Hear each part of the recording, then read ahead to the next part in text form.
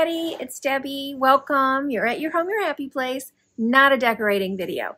And if you clicked on this, you know by the title that this is day one of our 10-day challenge to go zero carb. Why are we doing this? Honestly, I've done it.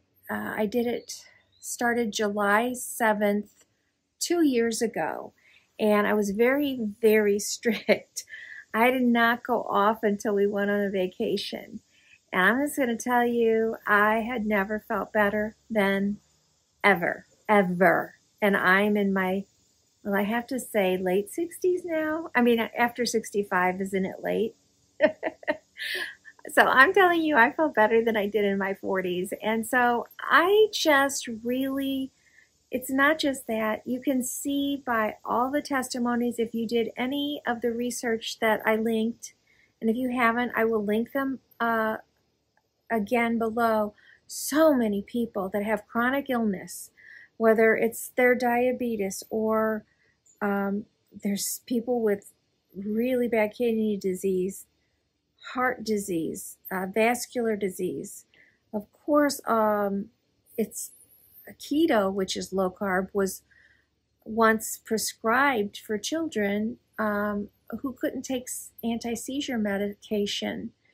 So we know that it's really good for your brain as well. So this is just an opportunity to try it out and have a little support and have some questions answered.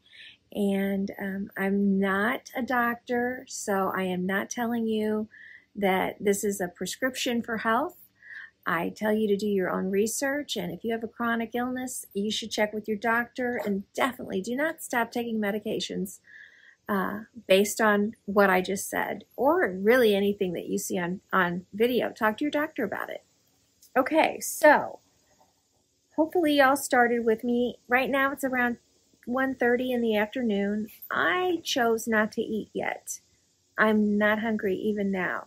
And I find out that when I've been off the diet, which I was because we were on vacation and just got home last night, that the best way to break some of my bad habits is to fast. And intermittent fasting is a wonderful part of this because you'll find that you're not going to be as hungry. And as I said in the short video I posted yesterday, only eat when you're hungry. You need to know, you need to have a plan, you need to have stuff in the refrigerator of your house that you can eat if you get hungry. Hopefully by now you have weighed yourself, you've taken measurements. I encourage you to take measurements, not just at your chest and your waist, your tummy, your hips, but do your thighs, your arms, sometimes your wrists, the neck will also change. Honestly, I don't recommend weighing yourself every day. But if you need to, do it. But write all those things down, and I'm going to come on every day and have a little chat with you. And this is also then an opportunity for you guys to put your comments or questions down, and I'll do my best. But as I said before, I am not the resource. I really highly recommend Dr. Ken Berry. He's got probably 1,000 videos out there. And you can search and find something based on what your, complaints are or your questions are. Are you worried about your cholesterol? He just did a really, really good video with someone about that. Are you wondering what you should eat? Well, I think I've linked her before. I can't think of her name right now, but I want to say Laura, but I could be wrong. Anyway, I'll link her below. She keeps putting out videos on what she eats in a day. And she's a little bit more like me. She'll do seasonings. She does pickles. And, people just kind of decide what it is that they're going to tolerate or not tolerate. So let's say you're having a hard time today and you need something sweet. You don't, but if you feel like you do, these are things that I have cheated with, and they're not really cheating, but they are. Jello product makes a 0 sugar Jello in strawberry, in orange, in lime, and I think black cherry. So So if I'm really, really needing something sweet, that is just enough for me. And if I really am having a hard time because people are having birthday cake or something, oh, I can't think of the name of the company, but whoever makes the little spray whipped creams that we buy, they just recently came out with a zero sugar one, no carbs. The other thing is, don't forget, if you've given up coffee and soda, that means you have a caffeine flowing in your body. So I don't want you to go through that withdrawal at the same time. So keep having a Diet Coke if you need it, or a coffee if you need it, just to stave off the problems that you're going to have with a caffeine withdrawal at the same time as a sugar withdrawal. What I'm going to also do is I'm going to link some specific recipes, some dry rubs, some things like that. I always link some books for those of you that like recipe books, but you know you can find most of this without paying for it on YouTube.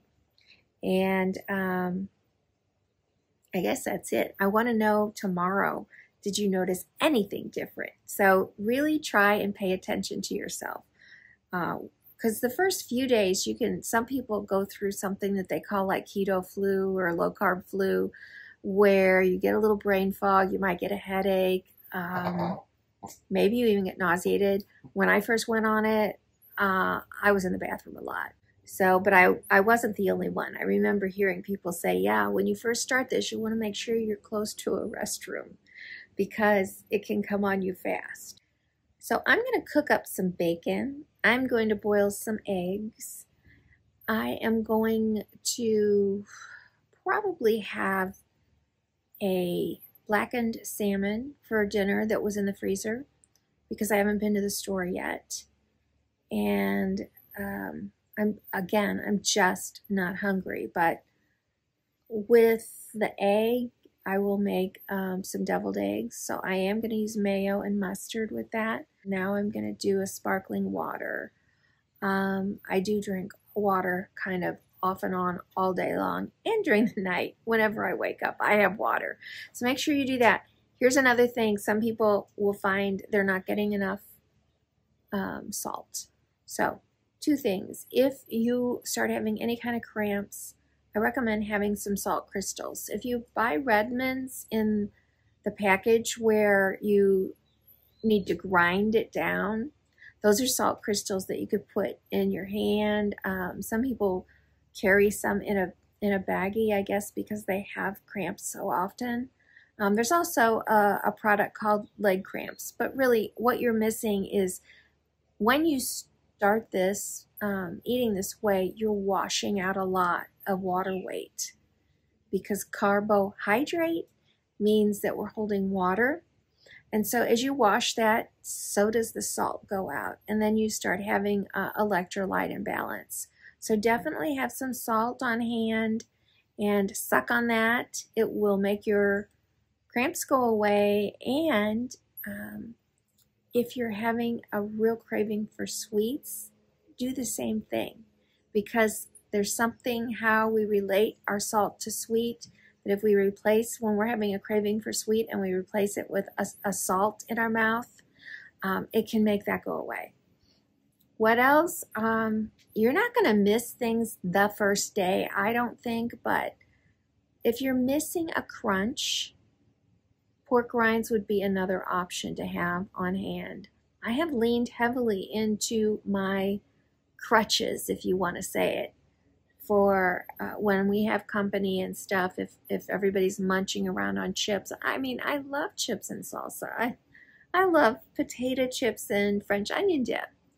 But they have really expanded the flavors in pork rinds. And they're sometimes hard to find, but my favorite right now is a chili lime. And there's no carbs in it. All right, I'll check in with you tomorrow towards the end of the day, see how you're doing. I'll read your comments and answer your questions to the best of my ability.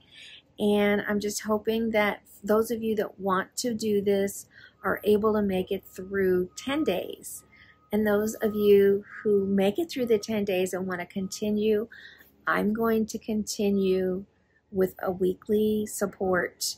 I don't know if Patreon costs me If it doesn't cost me to start a Patreon account, I will start one for free for you that are wanting to participate.